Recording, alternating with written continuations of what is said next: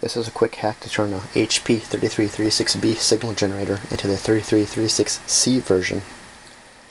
On the B version of this particular unit, it doesn't have a 50 ohm output connection, and of course that's what we require in radio work. Everything's done at 50 ohm impedance.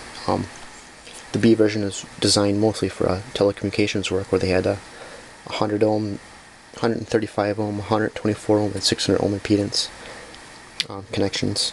They were also balanced, and for radio work you want a 50 ohm or 50 ohm unbalanced output.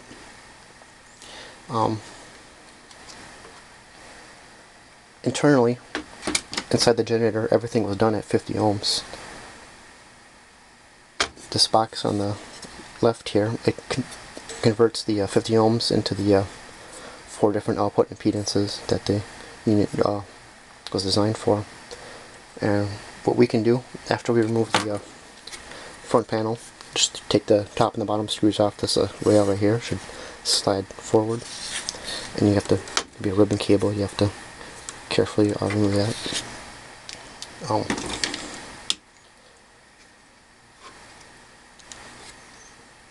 There'll be a BNC cable. This is the 75 ohm unbalanced. We want to remove this from the unit, and then on the rear there's a SMA cable. Unscrew that. This is actually your coming from this. This is your 50 ohm output. In fact, there's a note on this box. It says 50 ohm output box model A and B, front panel model C. All you have to do is take this cable and mount it on the front panel connector, and we have our 50 ohm output. There'll be 4 screws on this, the impedance conversion box. 2 in the top, 2 in the back here. There's also a little cable here, relay cable. You can remove that cable. You don't need that. So just pull out. On the front panel, there's these little plastic things. What you want to do is pop one out, and then add a one of these double BNC connectors that you can find at various ham radio swap fests. This will be our new output connection.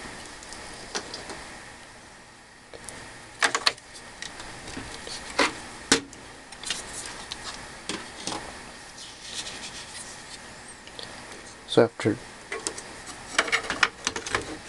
doing that, we'd remount the front display panel. Oh, you might, depending on you can actually change this cable out if you want, but what I did was I got a BNC to SMA adapter, and then just add that to the 50 ohm output cable, and then run that to your to your front panel chassis mount.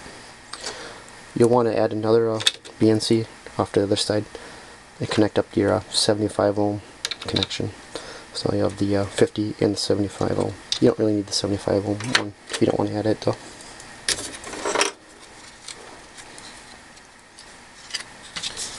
The leftmost button is going to select the 50 ohm output, your new 50 ohm output.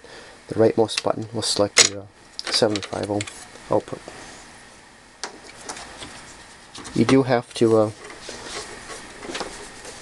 cut a jumper wire and solder in a new wire. There's a couple solder pads marked A, B, and C. They select the model number of the particular signal generator. Right now the B wire is soldered in, so we'd cut the B wire and just solder in the C jumper right next to it. That tells the microprocessor that it's the C version, and it will automatically correct for the output voltages, so the display on the dBm reading is accurate. And that's all you really have to do. You can